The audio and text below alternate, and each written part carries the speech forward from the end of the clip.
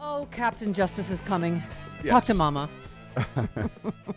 Speaking, I understand. Good morning. Good morning. I understand you were lava level mad, as anyone who believes in the justice system in the United States of America was yesterday, right? If I had hair, it would be on fire. Trust me. Then you would be too hot. You're already in fuego. Oh, God. Glenn, I don't know where to start with this. So thank God these guys in Georgia were finally arrested, but it just, for a moment there, we're in a day where two white guys that obviously hunted someone down and shot them to death on video have remained free. Barr had to have known about that, right? And on the day that they're just going to drop charges against Michael Flynn, which doesn't it basically say treason's okay now? Lying to the FBI is okay? Yeah, it's like an injustice jamboree. I mean, I think yesterday really did signal the death of the legitimacy of the Department of Justice, at least the leadership. I need both hands for my air quotes, Steph, at least the leadership of the Department of Justice. Because, Mike Flynn, as we all know, got caught talking dirty on the phone to the Russians, right? Talking about sanctions, had no right talking about that, lied to the vice president, lied to the FBI, walked into court, raised his right hand, took an oath to tell the truth, and told Judge Emmett Sullivan, I lied to the FBI. I knew it was a crime. I had no defense. I did it knowingly, intelligently, and voluntarily. I knew lying to the FBI was a crime. And Judge, I am guilty, and I hereby plead guilty. And now Bill Barr and his acolyte, the lackey he installed as the acting U.S. attorney in D.C., Tim Shea, walk in and say, Judge Sullivan, disregard all that. We don't really think he was guilty, so we want you to give the president's man a pass. That, Steph, is insanity. Yeah. Well, and you, speaking of Judge Sullivan, I know a lot of people look to you immediately on Twitter. You were talking about people have asked if Judge Sullivan has any discretion regarding DOJ's attempt to kill the Flynn case. Here's the breakdown. DOJ can file a motion to dismiss the case, but Judge Sullivan can deny that motion, though that would be extremely unusual. Stay tuned. So talk to us about that. What do you think is going to happen? So here's the silver lining. Bill Barr is this enormous pitch black cloud hanging over the Department of Justice. But when you file a motion to dismiss a case, particularly a case where the defendant has already pled guilty, that is the court's case. It's not the prosecutor's case. It doesn't belong to Bill Barr. He has to request that Emmett Sullivan grant the motion to dismiss under Rule 48A. So here's the thing. Judge Emmett Sullivan has a couple of decisions to make. He can, one, order a hearing. And at that hearing, he can demand answers like, okay, Bill Barr, or whatever representative you bring before me, why is it that at the time of Flynn's guilty plea, Flynn swore under oath and the prosecutors told me that Flynn was guilty, that he knew he lied, that it was during an ongoing investigation, and that it was a material matter to that investigation. It was relevant. It really impeded the investigation. All of that stuff was put in writing before Judge Sullivan and was signed by the prosecutors and by Mike Flynn and his attorneys. Why, Bill Barr, are you now filing this 20-page long motion full of garbage that says none of that stuff was accurate or true? I mean, that's the government talking out of both sides of their mouth. And Steph, Judge Sullivan is a lion, and he is a legend in D.C. criminal justice circles. And the man is aggressively intolerant of government misconduct. I've had cases in front of him. My office has had cases in front of him, and he was a taskmaster in all the right ways. He can smell BS a mile away, and I predict he is not going to shrink from this challenge. He's not going to go along and let the Department of Justice and Bill Barr pull this garbage. He's going to call them to the carpet. He's going to demand answers. And Steph, he might say, I deny your motion to tank this case. We're going to sentencing. And Mike Flynn, you are hereby sentenced to X number of months in prison. Judge Sullivan could do that. The other thing he could do is he could have this long hearing. He could rip everybody a new one. He could grant the motion to dismiss the case, but a little bit more silver lining, Steph. If he grants the motion to dismiss, it will be what's called without prejudice. What that means is in January, this dang case can be rebrought and Flynn can be prosecuted anew in the interest of justice. Attorney General Glen Kirschner says what now?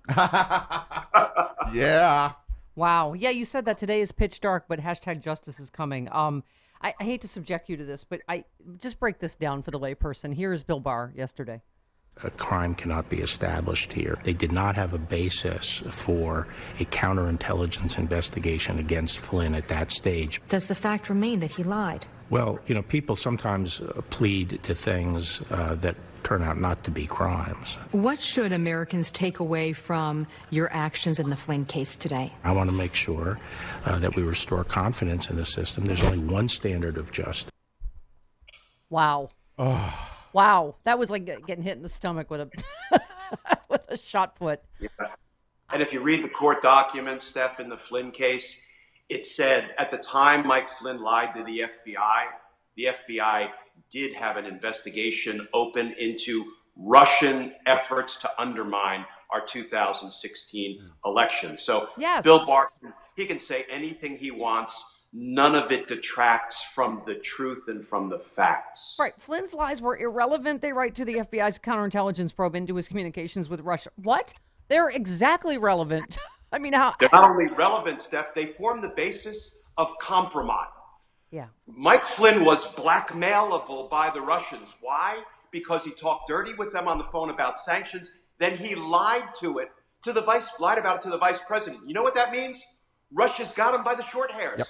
Russia can expose Mike Flynn, the national security advisor, for lying to the vice president about national security matters.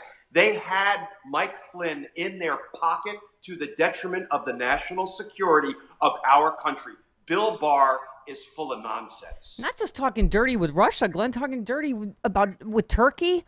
I mean, he got let off for a bunch of other crimes because he pled to all this, right? I mean, all those crimes can be rebrought come January when we have a law-abiding president and a law-enforcing attorney general.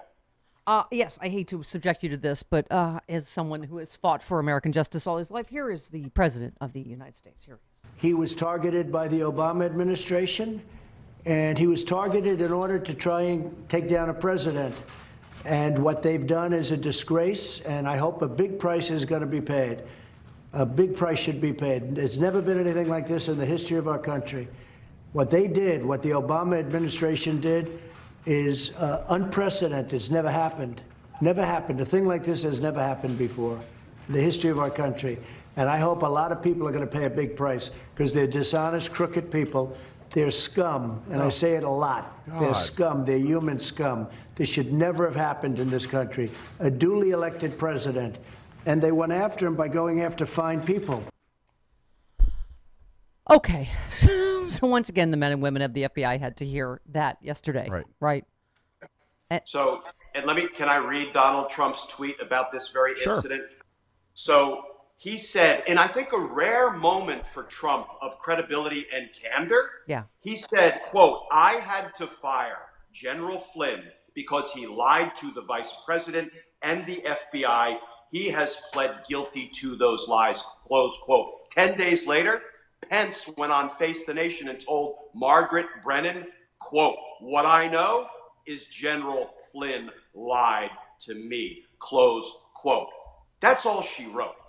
Yeah, boy. I have like a whole law library in front of me, Glenn. I was talking about the reason because he didn't give up Trump, basically, right? That was the other tweet I was asking you about, is because Mueller said he couldn't get to the bottom of this because he wouldn't give up the piece. Did Trump know about or order the Kislyak call, right?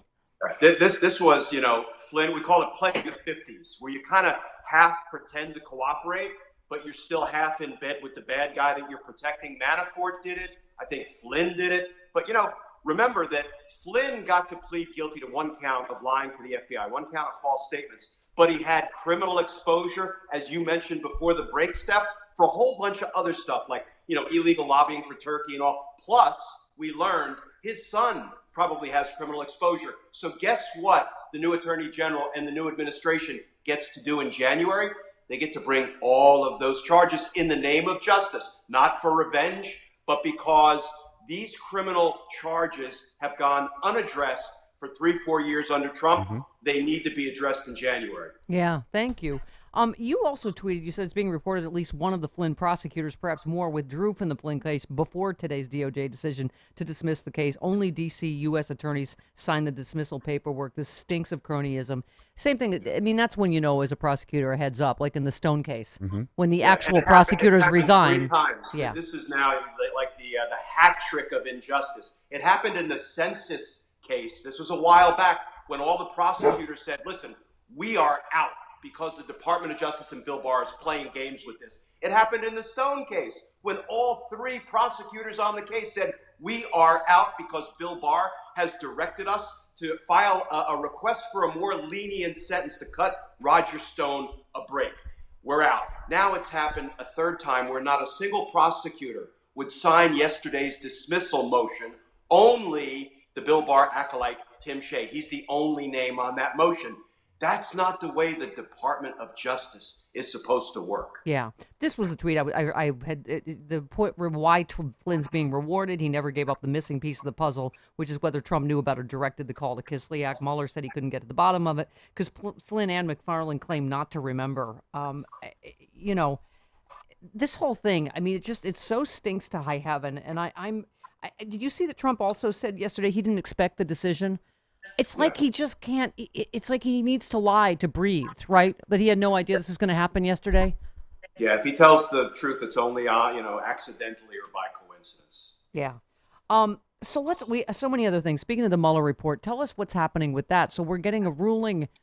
I mean, they are obviously frantic to keep us from seeing what is in the unredacted Mueller report before the election, right? So we're going to get a decision Monday from the Supreme Court, or.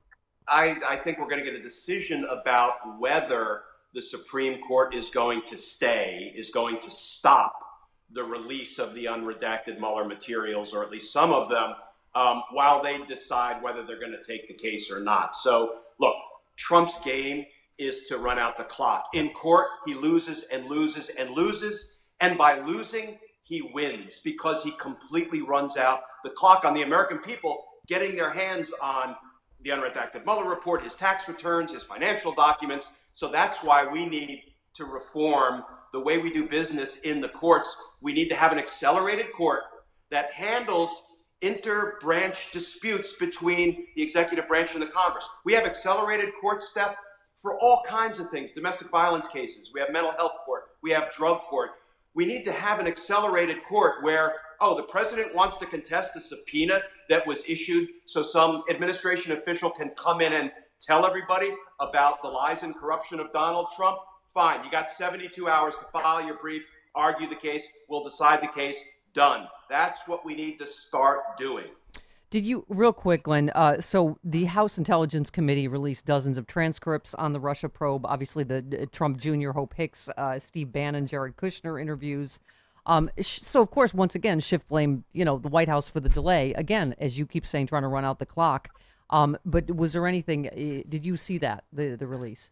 I haven't gone through it, but here's my suspicion. If there was some really important, consequential, juicy stuff in there, I do think it already would have been fronted. So I think we probably got the most important stuff related to us by reporters and members of Congress previously. So we will pour through that all. I'm not sure you're going to get anything blockbuster out of it.